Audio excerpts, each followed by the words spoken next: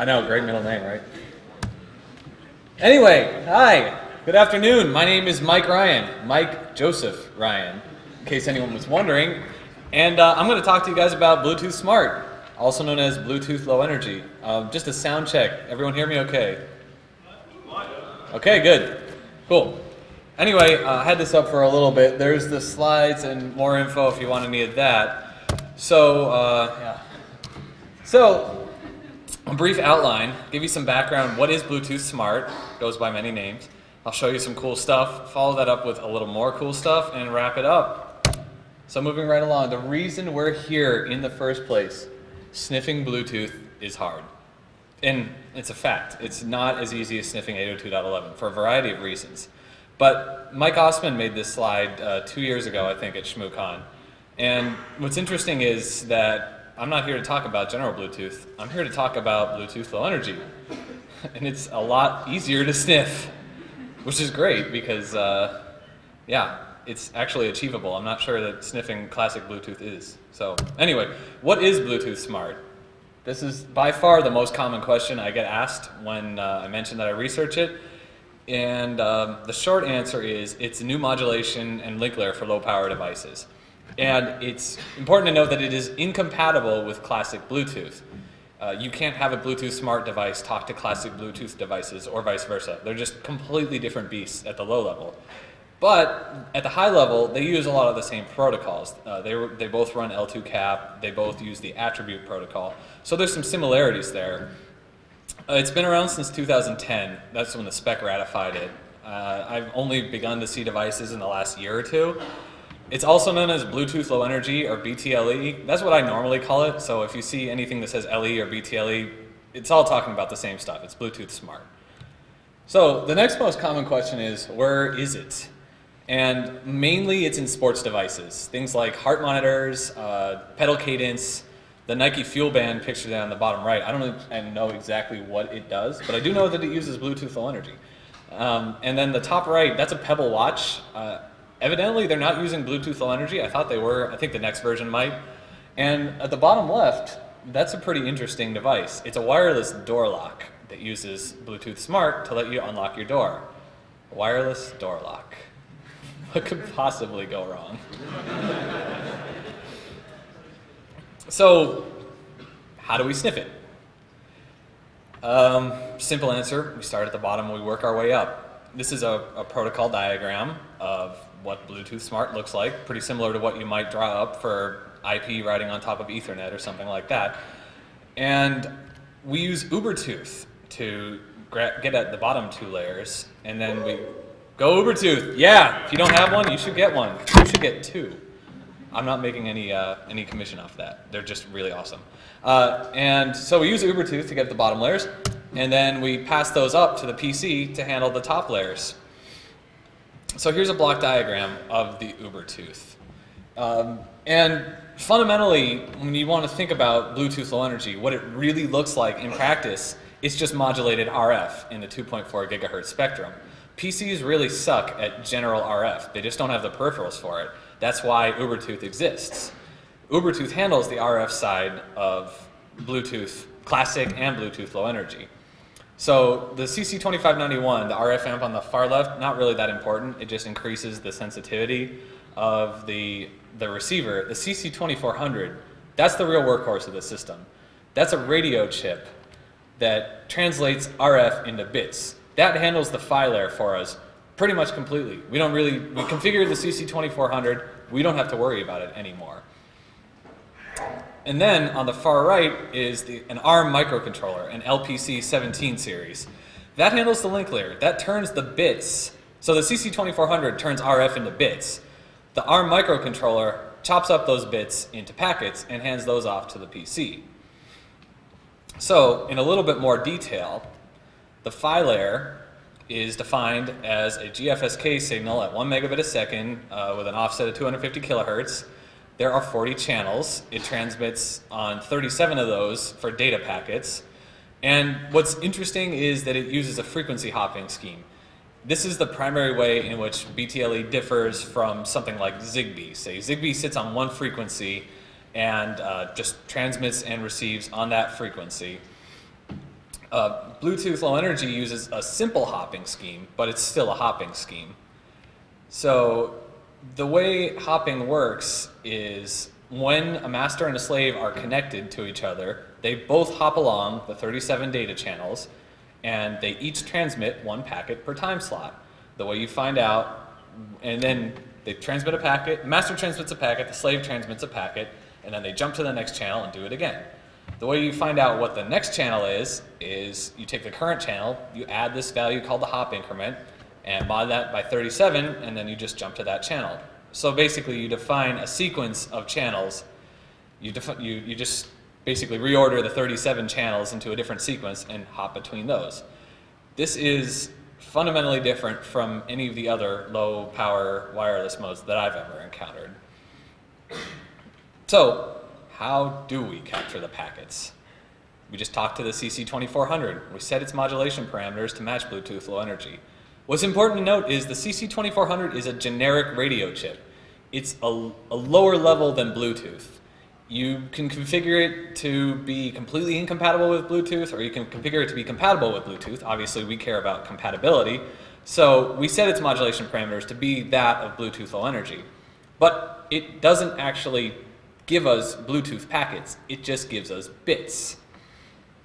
So we tune it to the proper channel. We know which channel because we follow the connections. And I don't really want to get too much into how we get the parameters about the connections, because that's a whole other talk that I already gave at TorCon. So if you want more information about that, talk to me after the talk or see my TorCon talk. But we have these parameters that are defined by the connection, the hop increment and the hop interval. So we know how long we stay on a channel. We know when we hop to the next channel. And we know what channel to hop to. So we hop to that channel, and we tell the CC2400, go to that channel and start listening for packets, and it gives us those bits. And that's the PHY layer in a nutshell. That brings us to the next level, which is handling the link layer. This is the link layer header as defined in the spec. I know this is kind of boring. We'll get to the good part in a bit. So anyway, here's the link layer defined in the spec. What's interesting to note is, what you want to pay attention to is the access address and the PDU. The access address is a 32-bit integer that basically defines the connection. Any Bluetooth Low Energy devices that are in a connection will have a unique 32-bit integer that is the access address. The PDU is the protocol data unit. That's the actual data that you care about, the data that you want to sniff. So where does the access address come from? That's defined at the start of the connection. That's in one of those connect packets that we want to sniff in order to start following the connection. So let's assume we know that access address. We don't have bytes, we have bits. We don't know where the bytes start. You could be anywhere in that just stream of bits. But we do know what the access address is because we sniffed a connect packet, let's say. So you start searching through the bits that are coming off the CC2400. And you see a bunch of bits and they're just garbage, and then all of a sudden you see, oh, hey, those bits look like my access address. I'm going to keep paying attention.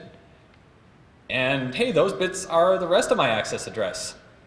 That means this data is probably the packet data. And with a pretty high probability, that is the packet data. So that's cool. That's the link layer. There's not much to it. So we started at the RF layer, and we converted the RF into bits. We converted the bits into packets. So now what? We'll capture packets to PCAP. So PCAP is the packet capture format used by Wireshark, as I'm sure most of you know. Ubertooth BTLE is the command line tool that we use that speaks packets. So we just use libpcap to dump those packets into a PCAP file, and we slap a PPI header on it, the same way that AeroDumpNG and Kismet stuff 802.11 frames into PCAP files. And that's pretty much it. I'd like to note that I am waiting on a DLT for BTLE. That's a unique identifier for the protocol. You really shouldn't publicly release software without this number. I emailed the TCP dump workers mailing list about this a couple weeks ago. As far as I know, it hasn't, my request hasn't even been moderated yet. So if anybody here knows somebody on that list, can you get in touch with me? Because I'd really like to release this software. So we've got PCAP files.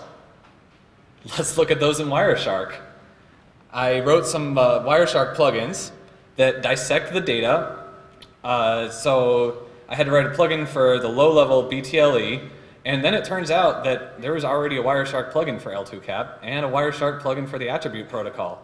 So that was really awesome. I thought I was only halfway done, and then I loaded up my packets in Wireshark, and all of a sudden I've got a full dissection. That was really sweet. So go open source software. But so in this picture, it might be kind of hard to see here, but this is an actual conversation I captured between my laptop and a little sensor board that I was going to show you, but I don't know where it is right now. And this is requesting its name. And if you look way down in the highlighted line on the bottom there, you can see that it's a request for the device name. And then this window shows the reply. The highlighted bytes in the bottom right window might be hard to see, but it says TI BLE sensor tag. So this is an actual conversation I sniffed off the wire using an BlueTooth, dumped it to a PCAP file, loaded it up in Wireshark, and there it is. Now you can actually see it. And this, by far, was the one thing I did that paid off more than anything else in all the stuff I implemented here, because I don't know how many of you have used Wireshark, probably everyone, but it makes understanding protocols so freaking easy. And Bluetooth Low Energy is no exception. And I'm not going to show it right now, but in a little bit I will do a little tour of some of the stuff that I've captured with Wireshark and just show you how awesome these plugins are.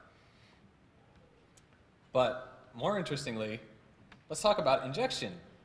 Injection is just transmitting packets.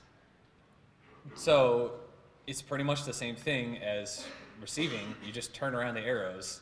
The data goes in the opposite direction. And it's mostly a matter of following the spec. You create a link layer header, you stuff in your payload data, you hand that off to the BlueTooth, which does all the hard work, and you calculate the CRC, whiten the data, and then the tricky part is how you talk to the CC2400 radio chip. But once you figure out all that detail and slam your head on the desk for like 3 days figuring that out, it's done. And I'm actually going to give you a little bit of demonstration on that. So I have an BlueTooth here. Thank you, Mike Kershaw. And go Kismet. And I'm going to pop open a terminal over here if I can. Let's see. There we go.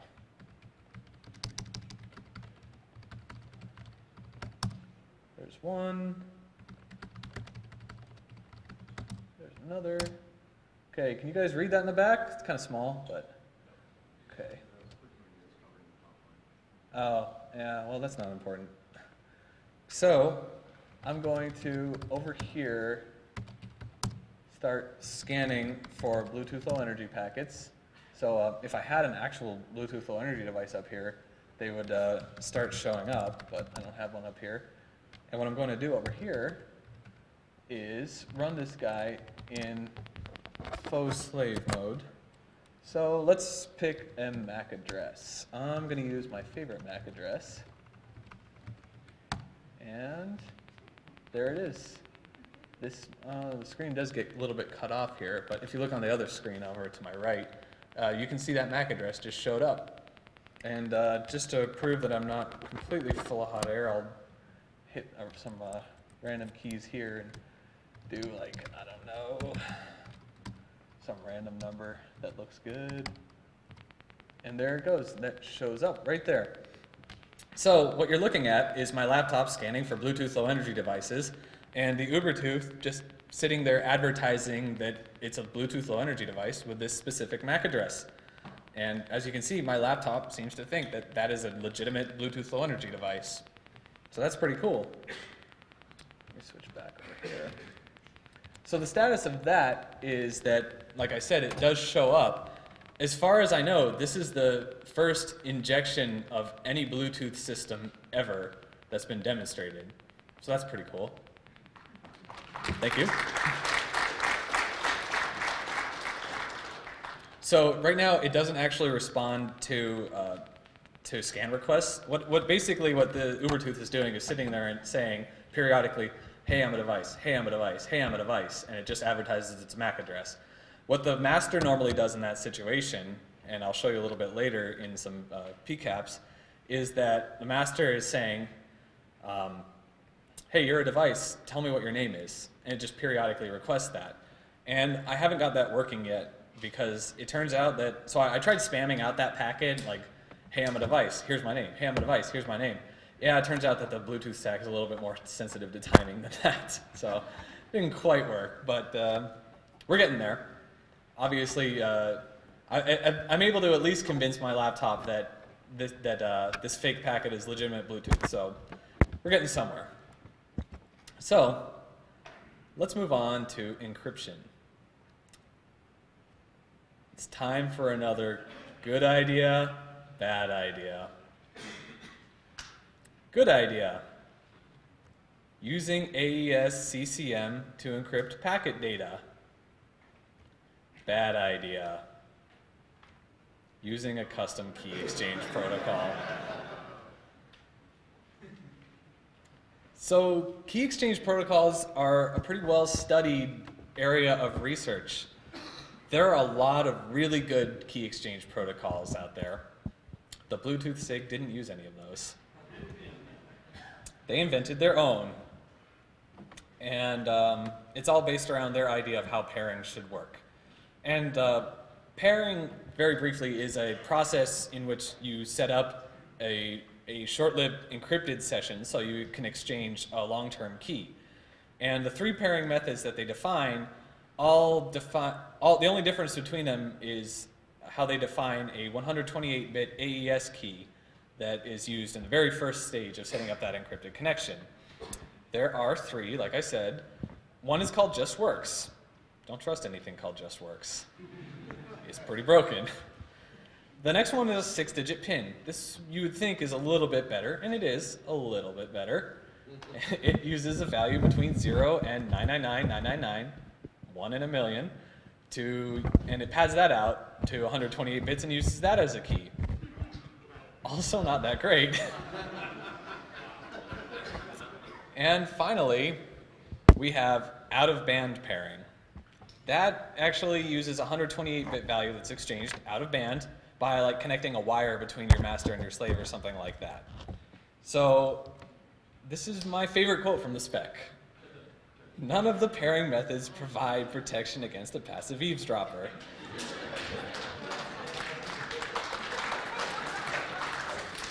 So the reason it's my favorite is because it's actually not true.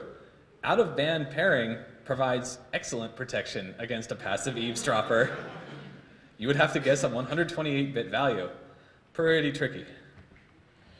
So, back at TorCon, yeah, it's like guessing someone's middle name. But back at TorCon, I theorized an attack on brute forcing that. Well, it's no longer theoretical. So, the confirm is a value that's exchanged during pairing. It's calculated as it was written up here. You call AES twice on a bunch of values using this TK, temporary key, as a key. That's the key that I was just talking about on the last slide. And the data here, the data in green, is data that you already have. This is data that we sniffed off the wire in plain text. The data in red is the data we want. But wait a second. That data, we know something about that data. It's an integer, a pretty small one, unless you're using out-of-band pairing. In fact, we know something else about it. With Just Works, they just use 0. So, yeah, anyway, I wrote some code to actually crack that, and the results surprised me a little bit. So let's move over here. Oh, hey, that's still running. Okay, so let's kill this and this. I don't know why this projector isn't showing up right. I can't see a damn thing over there. Oops. Okay, well, don't look at that screen. Look at that screen. But I don't have this screen on my screen, so. Okay, so the tool I wrote is called Crackle, and it does some really cool stuff. And I have a link to this tool in a little bit, but the first thing let's do is crack that temporary key. So what I have here, let's see, what do I have here? So Crackle on LTK exchange. No, what is it? Sorry. I'm freaking blind, so let me just go ahead and take a look. I'm doing great on time, so. Okay, LTK exchange. So, you know what? I'm just going to go ahead and actually show you this file first. So, whoops. Yeah. Tab completion, why must you fail me so? Okay, so one of the great things about Wireshark is that its filtering is awesome. So I happen to know that the pairing occurs over the Bluetooth Security Manager protocol. So, filter by Bluetooth Security Manager. And there you go, there's the pairing conversation. This is a pairing conversation I sniffed with an Ubertooth between my laptop and a device I have. And these are the values that it exchanges. And so Crackle takes this PCAP file and it parses these values out.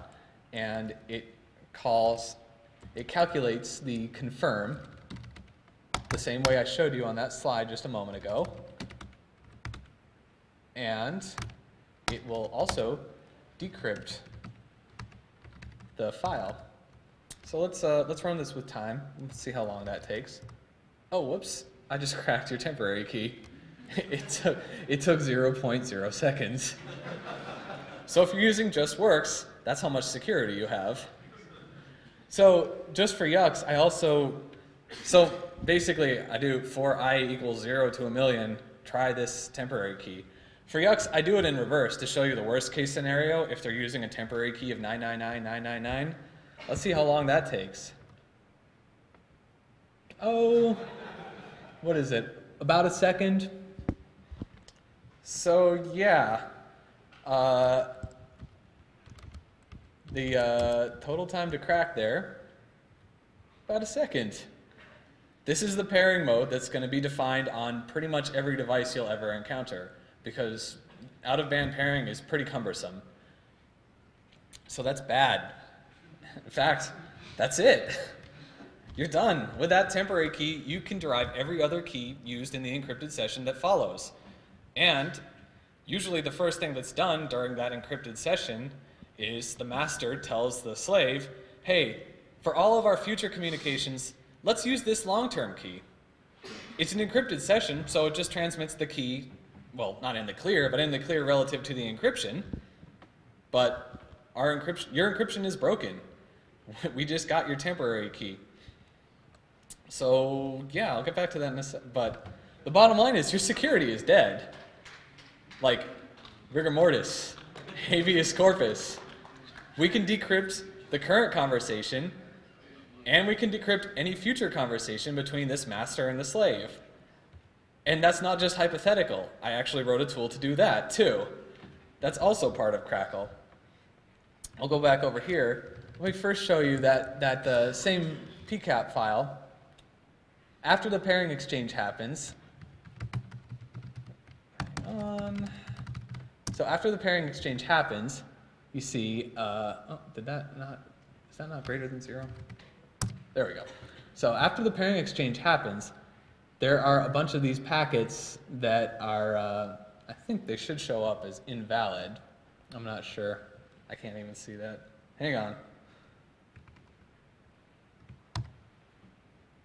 Yes, so let me bring this back over here. So these packets here are invalid as far as Wireshark's concerned because the body of this message here is encrypted.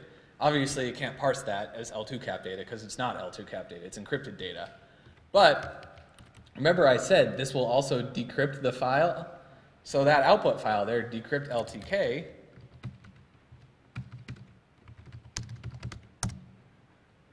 let me filter that on this screen. BTLE.data.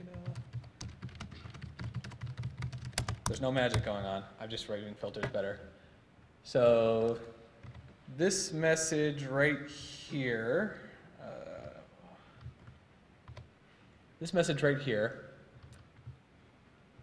contains a 16-bit value that isn't showing up because it's such a big screen.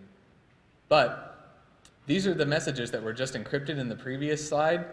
or the previous packet capture, they're decrypted now. And that's the long-term key being exchanged. And as a matter of fact, Crackle outputs that long-term key. Jesus Christ, I can't see anything. It's tiny on that screen. It's huge over here. It's horrible. This highlighted value, that's the long-term key, which is pretty nice to have because let's say you capture another file like this one that I have here called encrypted known LTK. That's a further conversation I intercepted between my laptop and the device in question after the LTK had been exchanged. This one doesn't have a pairing session. This one, the master just says, hey, use that long-term key that we established in the previous session. Well, we know that long-term key. So I'm going to go ahead and use that as input. Take that long-term key right there. Say, use this long-term key. Where's my mouse? Where is it? I'm lost. Use that long-term key and output that file to there. And yeah, there are some files that we don't properly decrypt, or there's some packets that we don't decrypt yet. I don't know why, but still working on it. This is kind of rough code. But as you can see, it says we decrypted 7 packets. Well, that's awesome. Now let's open up that file.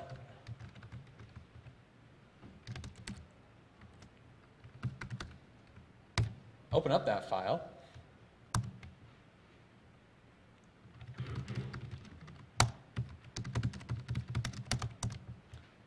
These packets were encrypted previously. After this encryption setup right here, well, now they're in plain text. You can see that this is just the Bluetooth attribute protocol. So Crackle decrypted those using the long-term key that we sniffed off the wire. Not a theoretical attack. I can decrypt all of your encrypted communications using this open source software. Applause.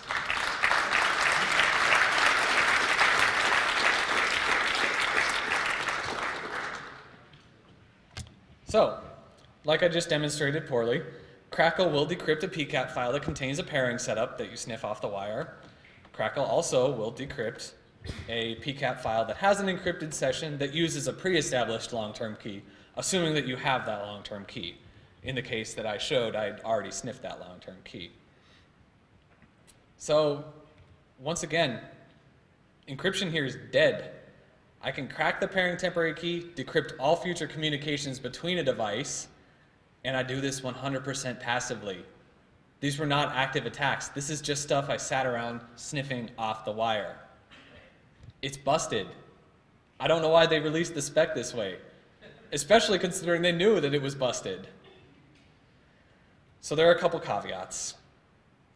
First off, every session does use a different session key and a couple nonces. So if you happen to start sniffing in the middle of an encrypted session, you can't decrypt that communication. You miss some essential information at the start of the session. But we have a solution for that. You just jam the connection, and then that'll force it to restart and reestablish a new session key that you can sniff. And there is code in the BlueTooth repository, or UberTooth repository for jamming connections. And it's very effective. It's not hard to jam connections. So that's solved. It is an active attack. However, raise your hand if you're looking for Bluetooth low energy active attacks right now. Liar. And second, the long-term key, like I said, is exchanged once and then reused. This is good for us when we know the long-term key. It's bad if we didn't happen to witness that conversation. Solution? There is a message defined in the spec for rejecting a long-term key. The slave can say, so the master says, hey, please use this long-term key that we established before. The slave can say, I don't know what that long-term key is, in case it lost its memory or something. This attack is still hypothetical. I tried to actually implement it. I just spam out that LTK reject message anytime that an encrypted session starts up. So what happens is this also turns out to be a pretty effective jammer. It's not that hard to jam these guys. And the worst part is, after the session was reestablished, they were still using the old long-term key. So it didn't really meet its requirements. But I'm working on it. This, it turns out, like I said earlier, this is really sensitive to timing. And yeah. So the postscript on that, if you're designing a device using Bluetooth Low Energy, don't rely on just works or 6-digit PIN. As I demonstrated, any hope of any security that you had from those is completely hopeless. It's worthless. Out of band, however, is not compromised, as far as I can tell. And I had an idea. I haven't really thought too hard about this. You could presumably implement Diffie-Hellman in band over unencrypted Bluetooth, low energy, to exchange a key that you use for out-of-band pairing. And if you do that successfully, you should be secure against these attacks. You don't even have to implement your own encryption. The link layer handles it for you. You just have to implement a key exchange.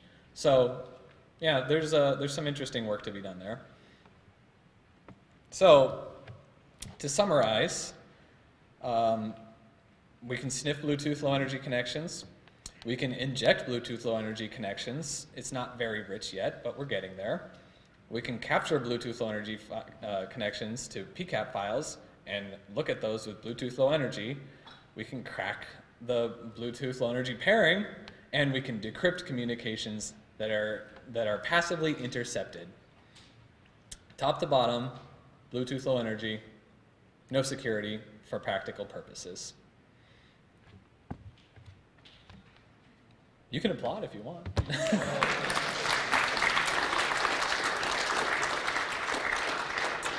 So some of the future work that I'm looking at with this, Dragorn and I, the Kismet guy, we're working on a Wireshark capture source so that we can just fire up Wireshark, and under your list of capture sources you'll see Ubertooth and Bluetooth low energy mode. Right now you have to use a command line tool to capture it, kind of annoying, but you know, this will make it a lot better. Also like to flesh out the slave on the dongle so it does more than just advertise its existence. And I'd like to work on master on dongle, because you can do all sorts of evil stuff with that if you've got a fully programmable Ubertooth that's acting as a Bluetooth master. You can freak devices right the hell out. And finally, well not finally, but probably the most interesting thing that could come out of this is a Bluetooth low energy stack fuzzer. So you can craft arbitrary Bluetooth-like packets that are almost Bluetooth low energy but not quite, or some packets that have invalid characteristics, and throw those at some Bluetooth low energy stacks, like the ones found on, say, iPhones or latest Android devices. That's a really big unexplored attack surface. I bet you'll uncover at least some interesting things there. And my favorite, most creative idea for what to do with an Ubertooth. So everything I talked about was implemented, well, almost everything I talked about was implemented on the Ubertooth itself. This does not depend on a PC except for like taking apart the packets, but we can capture the packets fully autonomously on an Ubertooth. So you solder yourself on a or an SD card, you slap on a battery, implement the SD spec and a file system on the Ubertooth, toss it in the bushes next to, I don't know, like a wireless door lock or something, and come back a couple days later and who knows what you could do with that. So I'd like to note, I'm not a fuzzer guy. If anybody has like really interesting ideas on how to approach that, please talk to me, because I'd love to work with you on that. Here's a link to all the software. So the Wireshark stuff, the slides are going to be available online, so if you want to grab those later, you don't have to take a picture of this slide or anything. But so all this stuff is in the Shmoocon 2013 branch.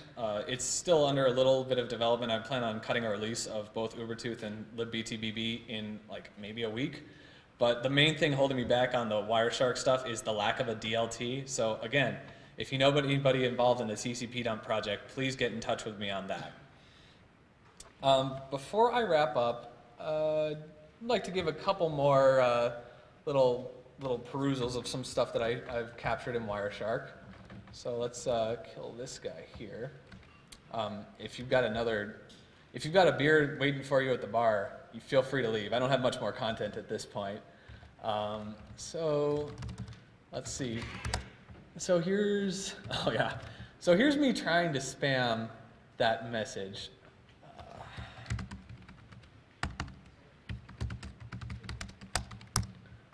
So yeah, I'm spamming this message pretty hard, and it goes ahead and encrypts its connection anyway, and I still spam that message, and it doesn't really do anything until it kills the connection.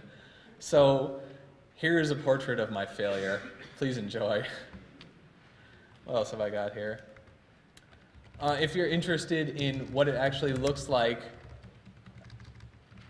I have a temperature sensor that I would love to have demonstrated for you up here, but God knows where it is right now. But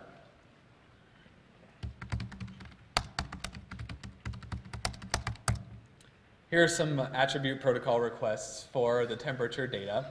And then somewhere down here should be a response.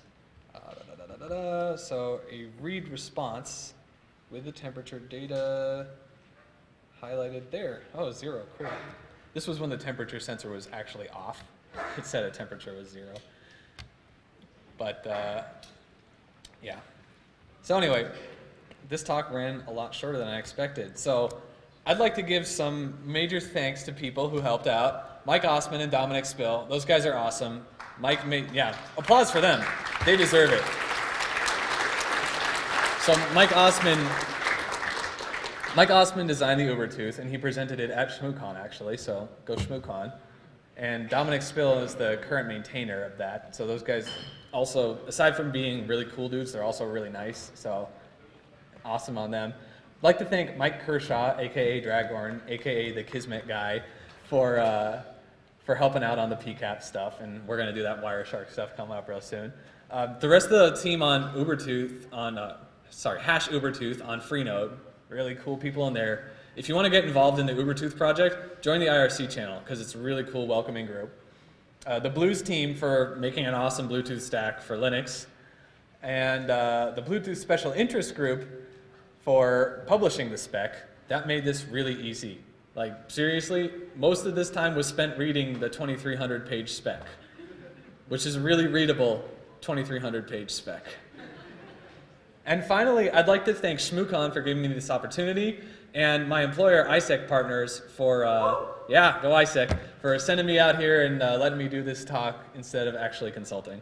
So thank you to them, and thank you to everybody who came and sat through and suffered through this talk. So at this point, I'll take any questions. Front row. I'm slightly confused. Do you have to sniff the initial pairing of the devices, or can you track it if I take some previously paired device from home and bring it in here and fire it out? So the question was, do I have to witness the initial pairing in order to crack the encryption? So number one, if you're not using encryption, it doesn't matter. We can obviously sniff your entire connection. If you are using encryption and you have already established a long-term key by pairing in a Faraday cage, currently I cannot crack that. I have a theoretical attack on that I attempted, where you spam the message that says, I reject that long-term key, and that should force the master and the slave to reestablish, make you repair, essentially, and establish a new long-term key. So currently you're safe as long as you practice safe pairing and pair in a Faraday cage. Or, you know, just not near you. Or yeah, or far away from an BlueTooth. So there's another question behind you a second ago. Go ahead. So why is this pathetic? I mean, Diffie-Hellman came out in the 70s, before I was born anyway. Like, why did they even freaking try in their 2,300 page spec to do something, welcome to the 1980s? So you have just asked the third most common question I get, which is, why didn't they use something like Diffie-Hellman that's existed for like a million years? And the answer is, I don't know. I've talked to some people involved in the BlueTooth Special Interest Group. My best guess is that it's just a committee beast, and they decided that the subcommittee on pairing would have full authority on defining the pairing mechanism. But your salient point is, would this have been solved by using Diffie-Hellman? Yes, it would have. I don't know why they didn't. Go on. the repairing, the forced repairing, do you know whether that would theoretically drop the device back into an unpaired state that would require human interaction with repairing, or whether it would be something that would automatically kick the device over? So the question is, if we forced repairing, would that put the device into an unpaired state that involves human interaction, or would it be automatic? The answer is, it depends on the device. If your device is using something like JustWorks, it's probable that it would automatically repair the next time you use it, because a device that uses JustWorks doesn't have any human input, so you would use that for something like a heart monitor that just straps to your chest. So yeah, it depends on the device. 6-digit PIN, it would probably require you to enter the PIN again. Question? Another what the hell question, but why the hell do they have things like heart monitors have capabilities like that? I mean, you know, like... I'm sorry, I don't... Like, okay, why use an unencrypted connection for heart rate monitors and connecting biomedical devices? So the question is, why wouldn't you use encryption on something like a heart rate monitor? It just seems like something that you... It just seems obvious. Yeah. And the answer is, I guess they're lazy. I don't know. Price might be involved. Nipun. So, what is practical range? How far do they have to be from the target in order to sniff the packets? The question is, how far away do you have to be to sniff the packets? The answer is, I don't know. I haven't done any range tests on it at all. So the full disclosure is that I don't capture every packet anyway. I suspect it's a configuration issue, but my packet capture rate has been improving. It's hard to say whether if I tried to do range tests right now, it's hard to say whether it's due to a bug in the firmware or due to just dropping off. I have walked away like dozens of feet away and then had the connection drop, get reestablished, and I've picked that up. So, yeah, don't know. Short answer. Any other questions? Going once. Oh, one more. How about putting the protocol processing on the BlueTooth so that you don't have to spam packets? You can be intelligent about responding. So the question is, have you thought about putting the protocol parsing on the BlueTooth so you can be more intelligent about responding? Actually, it is on the BlueTooth, and I'm just unintelligent about responding because I ran out of time. I didn't have time to implement it properly. So it's all work in progress stuff. Nothing is finished here. Anything else? Going once. All right, thank you very much.